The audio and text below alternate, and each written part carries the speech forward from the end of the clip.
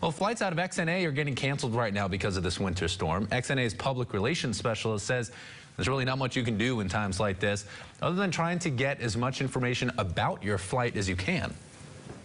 We're definitely seeing some cancellations coming in. This storm is taking over, quite a large region of where we fly to. And obviously it's going to be hitting us as well. So best advice, check with your airline, be tracking your specific flight.